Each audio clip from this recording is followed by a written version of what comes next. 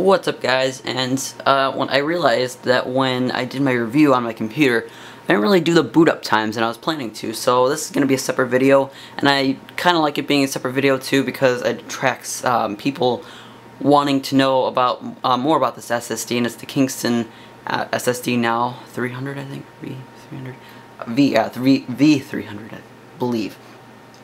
So when I was looking, I was really excited. Usually when I'm really excited about things, I like to look at videos on it. I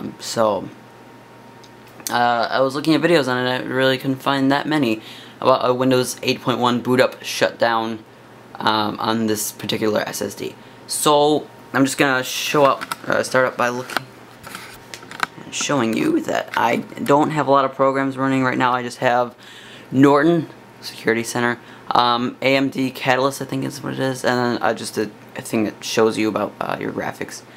Skype, Spotify, the web desktop app, a Canon printer program, and my Logitech mouse and keyboard program, and then Windows Action Center.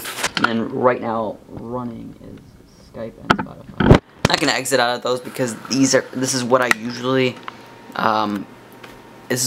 run all the time, and it doesn't have that much of an impact on shutdown speeds or really boot up times. So, and if it does matter that much, then let me know in the comments and I'll do another video without them running.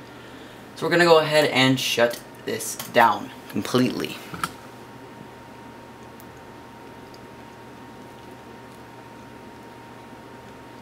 So the monitor just went black, and then I'll tell you once my computer's fan light. Okay, my computer's fan light went down. Everything just went off the LEDs. So it's completely off. I'll let you know. I'll put a timer on the video to let you know how long that was. So now I'm going to do the power on time. So you can kind of see the monitor in view and the computer in view, so I'm just going to go ahead and turn on the computer and then adjust the camera so that the monitor works. So when I snap is when I hit the power button, just in case you can't see it, so I hit it. Right. Then